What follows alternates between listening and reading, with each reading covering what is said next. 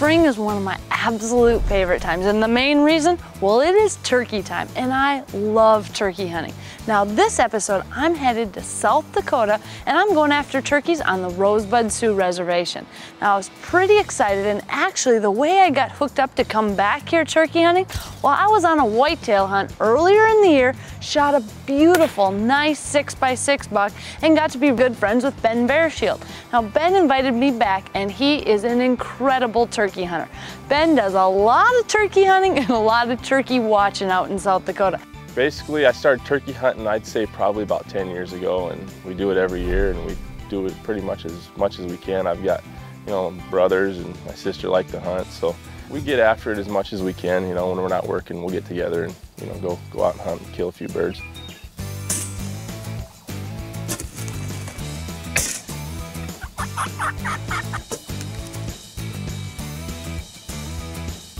Now the nice thing about South Dakota is the fact that you can get several tags. You can get tags in the state part of South Dakota, but we were hunting on the Rosebud Reservation. Now how the Rosebud Reservation works is you get 2 tags as part of your first set. Then once you get those turkeys, if you'd like, you can turn it in, and if more tags are available, you can take another 2 turkeys. So it really makes it well worth the trip, and let's face it, there are a lot of turkeys out here.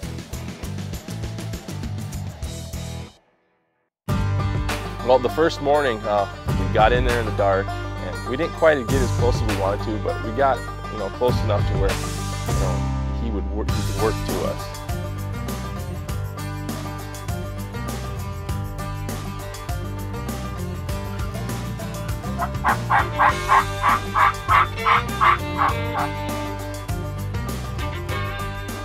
As the turkeys came closer, we had a decoy out and we're doing some calling. But these two, well, they were kind of off in their own world. In fact, well, something was going on that I had never seen before. I've done a lot of turkey hunting, but I have never seen a hen spin a tom in circles like what was going on. This hen literally had him spinning round and round and round. I thought he was gonna get too dizzy and tip right on over. But no one knows what she was doing, but the good thing she was doing, she was bringing him right to us.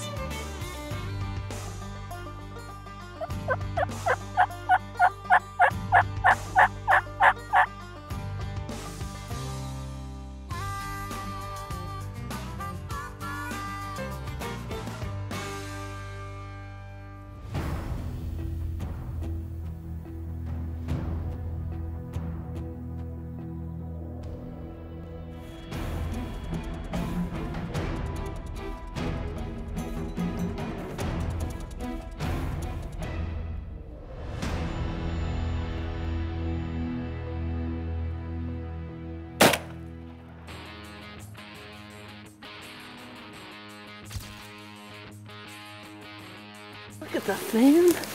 Now, look at that. He's got big spurs on him too, look at that. Holy cow. Probably a 4-year-old bird. That is awesome. When he was coming in, this one feather, I almost thought he was actually missing some in the middle. I've never seen that before. Got that those white little bars in there. That is really cool. And yes, these are some nice spurs. I didn't even get the chance to look at them. I mean, right from the time he flew down, he was breeding hens basically. He had, what, 2 hens with him? Yep, there's 2 hens, and they tangoed for about the first 20 minutes of the hunt. Have you ever seen him spin He's got to around? be pretty worn out by now. It's a unique bird, that's for sure. Well, we're out here hunting on the Rosebud, and this has just been an awesome hunt. I've been lucky enough to come out here deer hunting, and now I've got my first turkey down. We'll see if we can find another one. Sounds good. Well, this one's pretty sweet.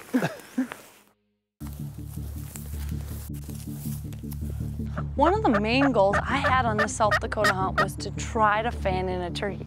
I've seen the footage, Ben told me about all the great stories about it, and I was really hoping it would happen. But the hard part is, well, fanning is just like decoying in a deer. It doesn't always work. You've got to hit them at the right time of the day, and you've got to get a gobbler in the right mood. So we were gonna try it, but so far, we weren't having any luck.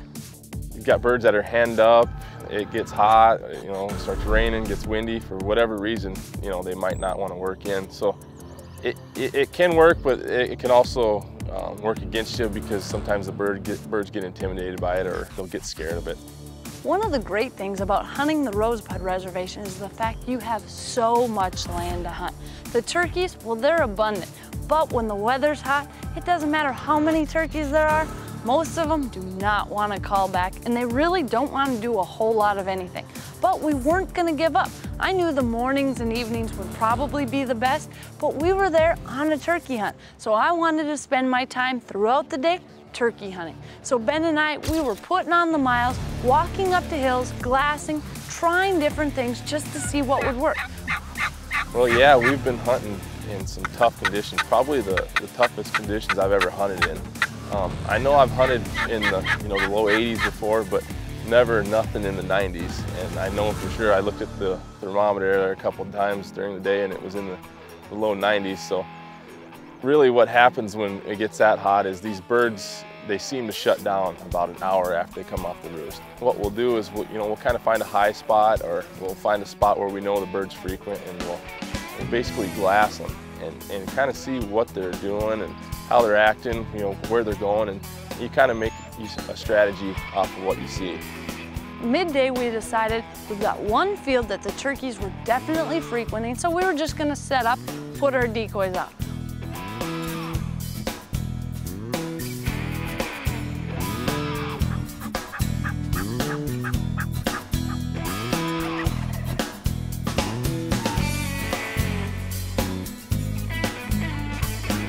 Looking at them up close, the two really had me puzzled. They had full fans, but little Jake beards, and one even had a double beard sticking out. But from what I could tell, I couldn't see any spurs. It was really tempting, but I decided after looking at them close, these are Jakes, and they just happen to have full fans. But they were completely fooled by our decoys. So we got them gobbling and gobbling and gobbling, hoping it would maybe attract some other birds in the area. And sure enough, I looked over to the side and a big old longbeard had popped out of the timber and let out a gobble. I figured with the Jakes on our decoy, it was game on. But unfortunately, it wasn't the case.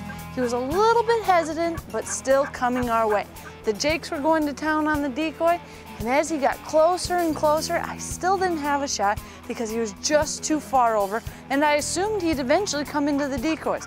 But as he came closer, I don't know if these Jakes had beat him up before or what the problem was. He ended up going back in the timber, and I had no shot. The Jakes, well, they were still going to town on the decoys and eventually left. But unfortunately, that big longbeard, he was just too spooked by the Jakes, and sometimes that happens. Winchester's Deadly Passion is presented by Winchester, the American legend. Matthews, catch us if you can. Cuddy Back Digital. Bog Pod, versatility defined. Easton, expect the best. Winchester Repeating Arms. And Hunter Safety System.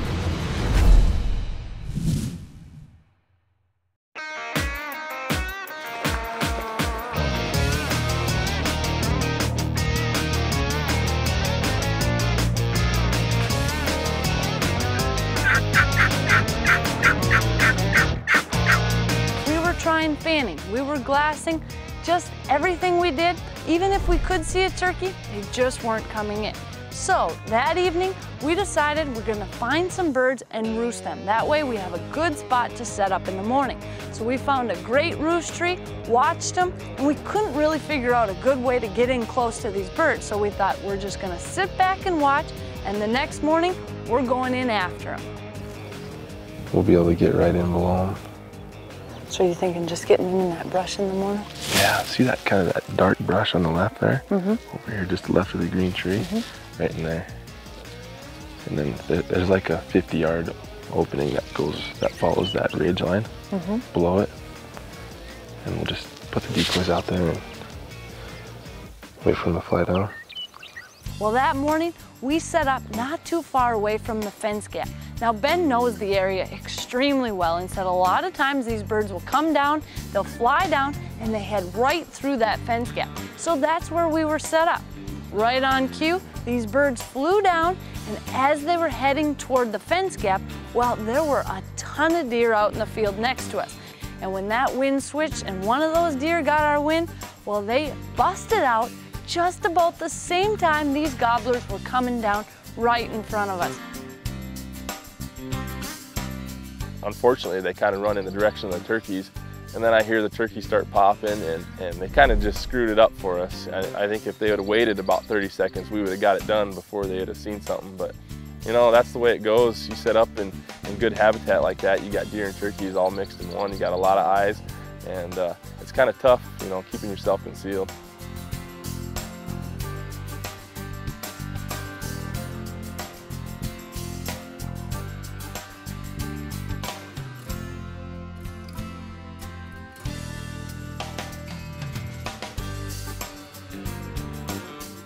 One of those things, you have the perfect setup, you're all ready in the morning, you think it's a given, it's gonna work, and it doesn't. That's one of the good and bad things about hunting in a game-rich area. The deer can bust you right alongside the turkeys when you're trying to get in close to one of those gobblers. Well, that was close. They were coming. I think they'd have been right in our lap. Yeah, they were. We had the perfect setup, probably 30 yards from the gate that they come through, and it was working like we wanted it to, but as you can see, the deer come there were from the north. Lot of deer. Yeah. I think they must have just got our wind down. Yeah. They were all out in that field. And those hens, I mean, they were coming right in. There was a bearded hen. Gobblers were right behind them in tow. Well, that's the way it works sometimes. Bad timing, I guess.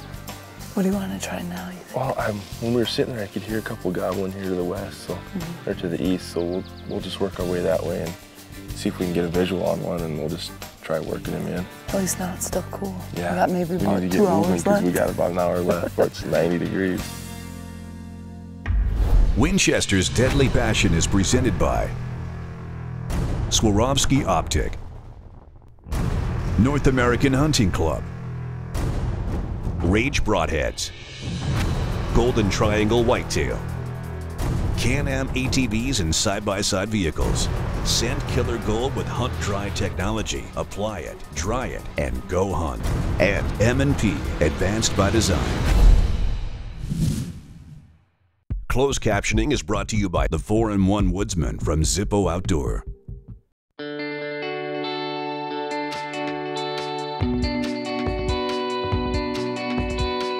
I've had great luck blind hunting. I do a lot of bow hunting for turkeys, and if you can get that blind into an area where you know they're coming through, it's great because you can put your decoys out, you can get all situated, and you can really watch the show. And that's my favorite part about turkey hunting, is seeing them come into your decoys and getting a big flock of decoys out, and also getting all my cameras out.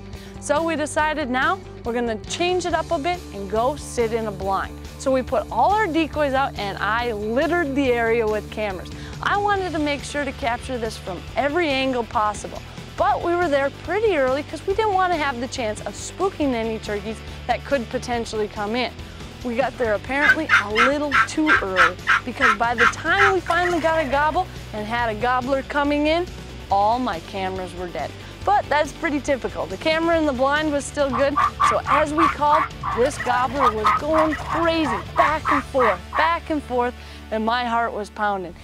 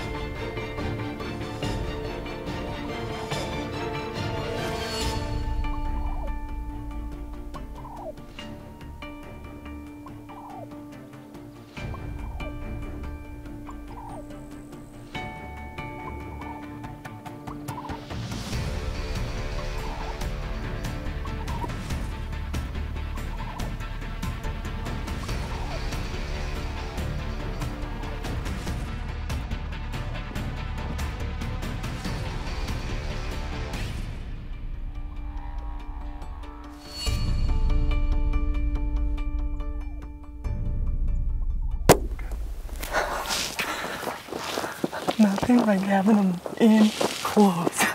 That worked just like we thought it would. I think he would have stayed all day if He would let him have. go. He'd be here for half an hour if we let him. I waited for quite some time, and then I'm like, oh, he wouldn't clear that decoy. The last thing I wanted to do was put a big hole in the side of my decoy. I know. I actually was starting to think that he was going to be a double bearded. Oh, he just got one. It was kind of almost split separated in there as he came in. I thought it was two. Boy, was I shaking. You know what? It's awesome calling him in from that far, but boy, do you get shook up on it. Just a nice fan. Wow, that was awesome. Nice thick beard. Two-year-old bird. That is awesome. And you know what the coolest part is? It's not the end of the day, and Martin still has a tag. Yeah, so. we still got some time left, so we'll go that's see if awesome. we can get another one. After putting my two birds down, I decided it was time to switch gears. Martin, my cameraman, also had a couple of tags, so I let him get up for the hunting, and I went behind the camera. Well, after Melissa killed her bird, we were sitting down around and kind of talking about the hunt, and I looked over on the ridge to the south about half a mile, and we seen some birds working down a ridge. So we went after them, and basically the strategy on this hunt was just to get in and fan them.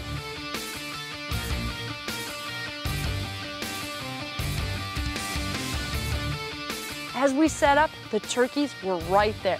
Ben put that fan up, and those turkeys saw it and started coming in. Unfortunately, we didn't have much cover. It worked, they came in, but when they come around the tree, they seen something that just wasn't right, and it was enough to keep them at a little distance.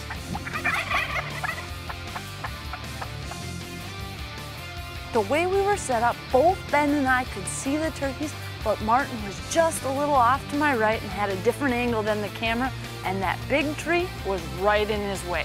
All these turkeys had to do was step out a little further, and it would have been all over, but not today.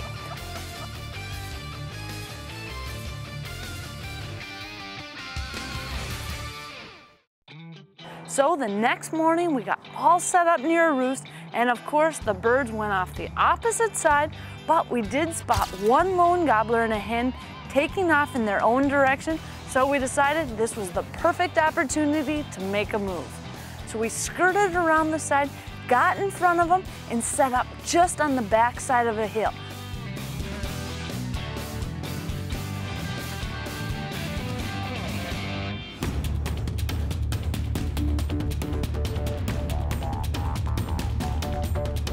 Now as that big gobbler came right over the edge, it was really cool. It couldn't have worked out any better, and we were barely hidden. But the good thing is, well, this turkey, he was all focused on the decoy and never even saw us.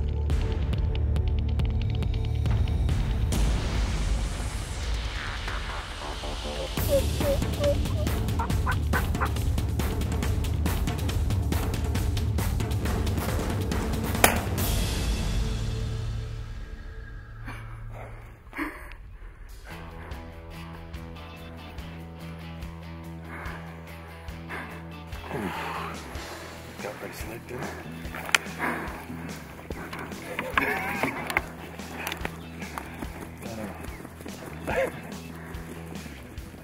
Anyways, she got jealous, didn't she? I think our timing was about perfect on him. That was awesome, man. I've never fanned in a bird before, but Ben just showed us how it was done, and it worked well. Speaking of fans, he's got a nice one, doesn't he? Yeah, he does. Full. Not Big missing bird. any feathers. What's he got for spurs? Looks like he's Not a bad 2-year-old spurs. bird. Not too bad. Yep. Decent little beard too. I could see it on the when he was silhouetted up there on the skyline. That was pretty cool. That sun behind him. Yeah. Anyway, that worked out good. Ben's been telling us about fanning these birds out here in South Dakota. We're on the Rosebud, and we've tried it 2 or 3 times, and it's actually worked out pretty well. We just hadn't got shots, or the birds just didn't commit, but we got it done. I was happy to be able to get him that last bird because, you know, it was kind of a long week with the weather and the hot, you know, the birds not working. So when we were able to get his, it kind of capped off the, you know, kind of icing on the cake.